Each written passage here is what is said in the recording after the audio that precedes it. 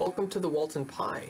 Today we are going to go through an example of an inductive proof.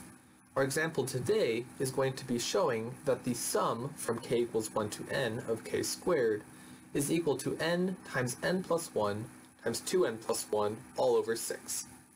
To start out this proof, because it is an inductive proof, we are going to start with a base case. Here, our base case is going to be n equals 1.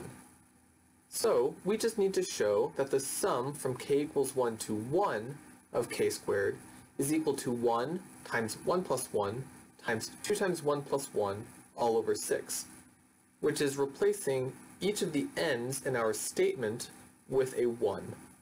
So, the sum from k equals 1 to 1 of k squared is equal to 1 squared, which is equal to 1, which is equal to 1 times 2 times 3 all over 6. Which is precisely what we would get if we were to replace every n with a 1 in our statement that we are trying to prove. Next, we are going to show, or we are going to state our inductive hypothesis, which is we assume that for some m greater than or equal to 1, because 1 is our base case, that is our lowest value that we can take for m, we assume that for any of those m, the sum from k equals 1 to m of k squared is equal to m times m plus 1 times 2m plus 1 all over 6. We will then use this inductive hypothesis when we are trying to prove our inductive step, which is where we try and show that it is true for m plus 1.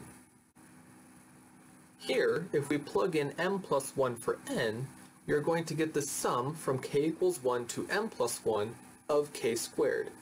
We can pull out the m plus 1th term, so that is an m plus 1 squared, and we are left with the sum from k equals 1 to m of k squared. That is what we were able to assume was equal to m times m plus 1 times 2m plus 1 all over 6 by our inductive hypothesis. So we are able to replace the sum from k equals 1 to m of k squared with that fraction in our proof. So, we now are left with m plus 1 squared plus that fraction. In order to combine them, we need to get a common denominator. So, by rewriting m plus 1 squared as 6 times m plus 1 squared over 6, we are able to combine the two fractions. Since both pieces have an m plus 1 in common, we can factor that out. So we are left with m plus 1 times, parentheses, 6 times m plus 1 plus m times 2m plus 1. By distributing that out and then combining terms, we are then able to get that is equal to m plus 1 times, parenthesis, 2m squared plus 7m plus 6. If we go through and factor 2m squared plus 7m plus 6, we find that that is equal to m plus 2 times 2m plus 3.